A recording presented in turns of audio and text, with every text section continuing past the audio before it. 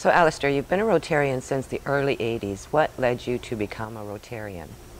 I became a Rotarian in the early 80s. Now, Cayman in the early 80s was a different society than what it is now. It was, the expat community was much smaller. In fact, the whole community was much smaller. There wasn't nearly as much to do. And I'd heard about the Rotary Club. A lot of my friends were members. And I got dragged along to a Rotary meeting at the Royal Palms. We had a few drinks after the meeting, and I went the following week and we had a few drinks after the meeting, and then we went off to play golf. And I thought this is a wonderful way to spend a Thursday lunch and a Thursday afternoon. And the following week somebody said to me, "Would you like to become a Rotarian?" And I said, "Well, sounds like a good idea. What's it all about?" They said, "Well, it's a service club. We help people in the community, and we meet every Thursday, and we enjoy ourselves. We have great fellowship, and you meet lots of people." And the following week I was asked to fill in a form and sign it, and the week after I was inducted. Now that was in the early days, not like nowadays where it could take 3 or 4 months to go through orientation and training and what is the club and what is the organisation. And it was just a different society, different community, different way of joining the club in those days. It was a great way to meet people, great way to enjoy fellowship in a community that was very, very much smaller. It wasn't until some time later that I realised what an incredible organisation it was and what great work it did. And I got more heavily involved as the years went by. Once you became a Rotarian, what was your motivation to start a new club? You were the initial president of the Sunrise Club in 2002. I became president of the Grand Cayman Club in 1996-97, and I became a Rotarian, I think, 83-84, so I'd been in the club for quite a while. But I'd spent 8, 9, 10 years of being on the board. I'd done directorships for all the avenues of service. I'd been Sergeant at Arms for 4 consecutive years.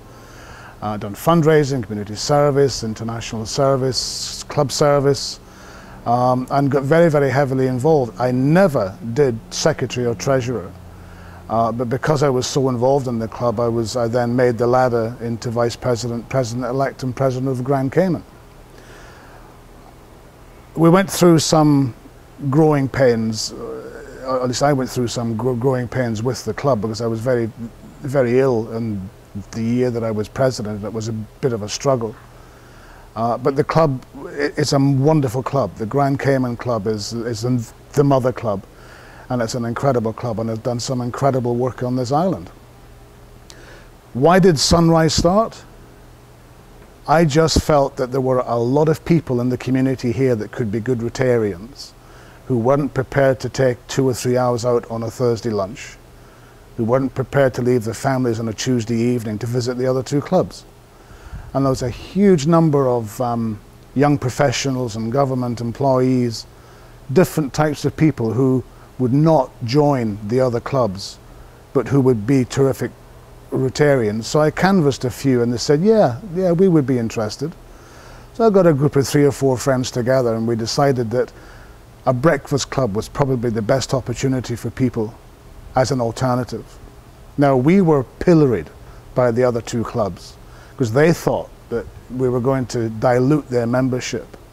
But in fact, I think only 2, maybe 3 at the very most, left the other 2 clubs to join Sunrise. And we were able to gather together 34, I think, charter members. People who had been Rotarians before, people who were new Rotarians, but nobody from the other club or the other clubs as such. And one of the great achievements we did that year was that we grew from 34 to 68 in the year. And it showed that the Breakfast Club was meaningful and had a place in this community and in this society. It was a wonderful experience. And I got inveigled into being the first president for my sins. In the 80s, with less resources and people, what is your greatest challenge starting a new club? I think the greatest challenge in starting a new club is the fact that you're starting from scratch.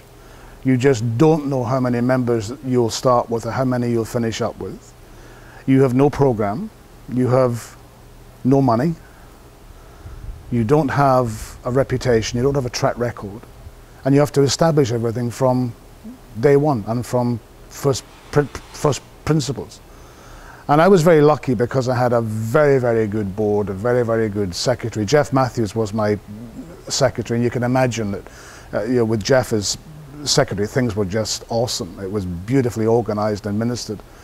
Linda Redfern was my treasurer. She was a senior manager with Deloitte, and she did a fantastic job of bookkeeping. And the board of directors had a lot of experience with Gordon Hewitt and Chris Bowring and a number of other people who had been Rotarians. So although it was a challenge to us all, and we met the challenge, and we did some terrific programs. We did programs offshore and onshore, and it was a wonderful, wonderful experience, and a wonderful experience having been president of another club before, to be able to correct some of the errors that I made the first time round. I was able to correct them second time round.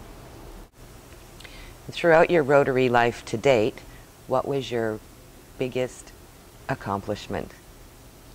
The greatest accomplishment, I think, without any question, it was a great accomplishment to be a president of the Grand Cayman Club. It was an even greater accomplishment to be president of the Sunrise Club, to be president of two clubs. But I think my greatest accomplishment, any question at all, was being district governor of 70/20 with 10 countries over, in those days, 14 islands, and representing Sunrise, new club, with its first district governor.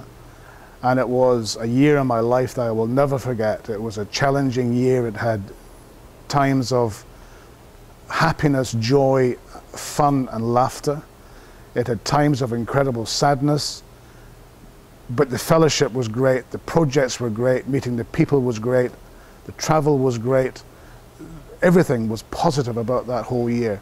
And if anybody gets an opportunity to be a district governor, you've got to get out and take it and grab it, because you'll never get an opportunity like it again.